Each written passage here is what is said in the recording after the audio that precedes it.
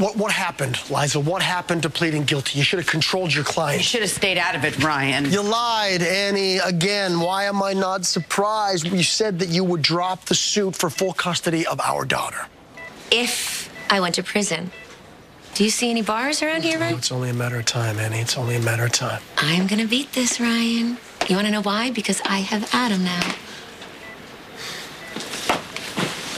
Chandlers never give up.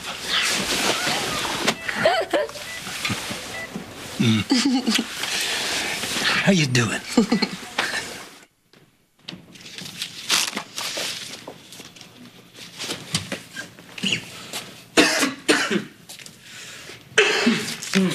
Hey, you can't shake that cough, huh? Hey, how's your friend? He's hanging in. How'd it go with Annie? Well, depends on who you ask.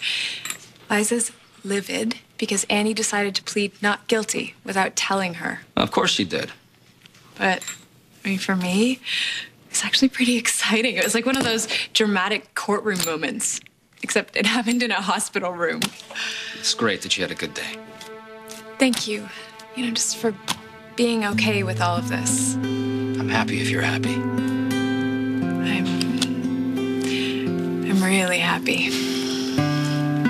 And that's all that matters.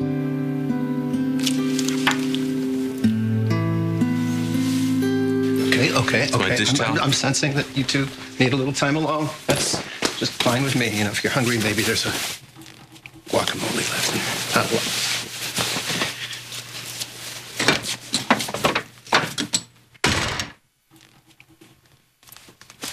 He ate my guacamole. What are you doing here? Do you really have to ask? I was trying to find you and praying that you hadn't left yet, and here you are. Well, I was worried about Trevor. I know. I think maybe he needs me to... So much. What did Hayward do now? He didn't do anything. And in a little bit, he's never going to be able to. Ever again. Am I supposed to know what that means? Jake, everything's changed. David's dying.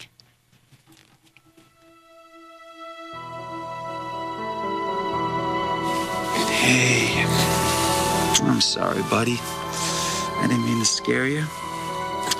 But you have nothing to worry about, all right? Your daddy is perfectly healthy. And I'm not going anywhere.